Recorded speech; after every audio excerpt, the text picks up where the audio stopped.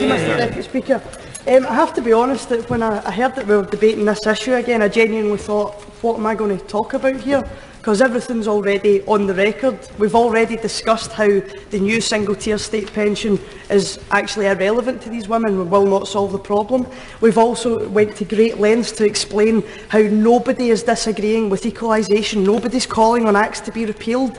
And then I came across this document that was sent by a Conservative MP to a woman affected. And on the front page it says that the government can't do anything because WASPI are campaigning for all women born after April 1951 to be given their state pension from age 60. No, they are not. That is not what they're asking. And the member for Gloucester earlier on was talking about misleading. That is misleading. Nobody is against equalisation.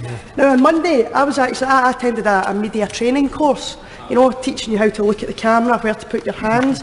And one of the guys who was taking it said to me that as a politician, if you ever find yourself in a difficult situation where you think, I'm in the wrong here and I need to get through this interview, he says, don't address the issue, just start talking about what you want to talk about.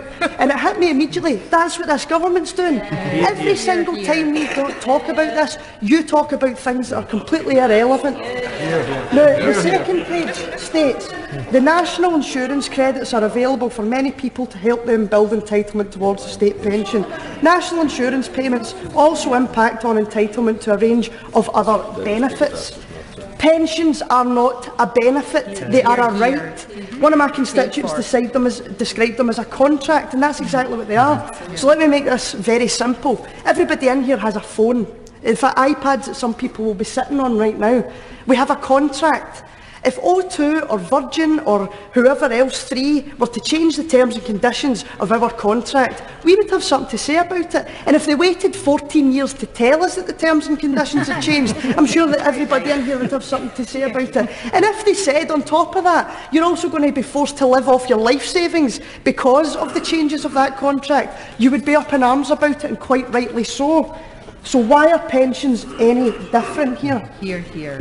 We hear all the time about how, where's this money going to come from, where are we going to find this? But the truth is, this comes back down to austerity. This is austerity of choice.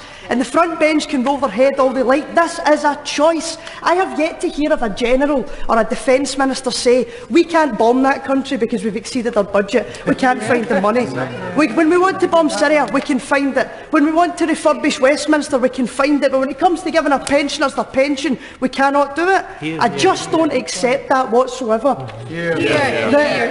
We've spoken before. In fact, this debate actually reminds me of the tax credit debate.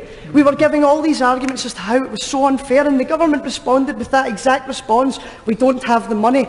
And then when the heat was turned up and political pressure was put on them, all of a sudden one hand down the back of the couch and out comes, oh, okay, we can afford it, we'll just do a U-turn. Quite rightly so. Which brings me on to my last point here.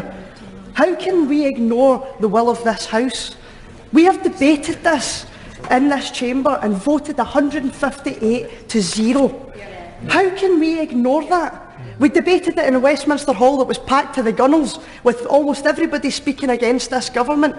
The government cannot continue to ignore the will of this House. And I'm no fan of Westminster. I don't think that's a surprise. I think it's more about ego than it is about issue. But the truth is, even the most politically savvy minds must be able to see that this is not party political. We have the chance to come together and do something that will earn you respect.